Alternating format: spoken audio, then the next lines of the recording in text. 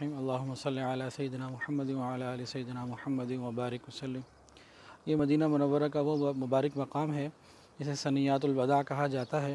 حضور پاک صلی اللہ علیہ وسلم جب ہجرت کر کے مکہ مکرمہ تشریف لائے تو یہاں قباء کی بستی قریب ہے، قباء میں ٹھہرے۔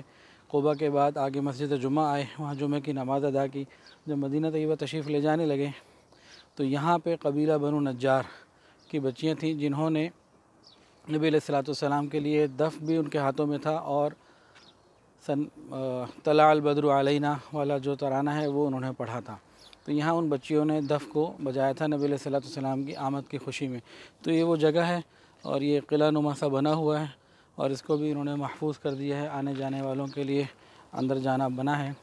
دف کے حوالے سے ایک بات میں اور عرض کر دوں، اہم بات ہے، دف کی اس روایت سے بہت سے لوگ چاہتے ہیں، فون کر کے پوچھتے ہیں کہ کسی طرح انہیں میوزک کی، موسیقی کی، ڈھول کی اجازت دے دی جائے۔ اندر طلب یہ ہوتی ہے اور دلیل دے رہے ہوتے ہیں ان بچیوں کے دف کی۔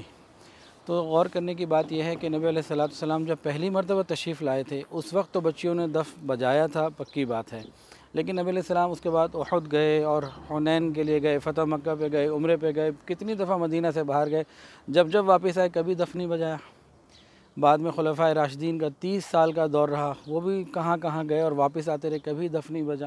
ایک دفعہ کی بات ضرور ہے، اور وہ بھی پہلی دفعہ کی جب تو نبی علیہ السلام آئے تھے۔ اس وقت تو روزہ بھی فرض نہیں تھا، اس وقت تو بہت ساری چیزیں جو ہیں، رمضان کے روزے بھی 2 ہجری میں فرض ہوئے، تو اس وقت اور بہت کچھ بھی نہیں تھا۔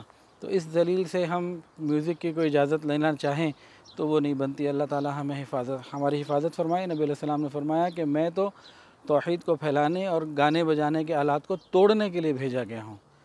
وآخر